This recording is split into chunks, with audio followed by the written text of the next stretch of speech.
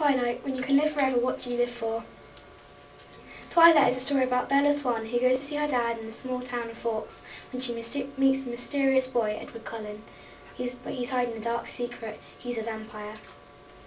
The main characters in this story are Carlisle, Esme, Alice, Jasper, and Rosalie. They are all vampires too. The author of this book is Stephanie Meyer, and it was made into a film in 2009 and has been popular ever since. This book is one of my all-time favourites and has gone down as one of the all-time greats. Thank you for watching.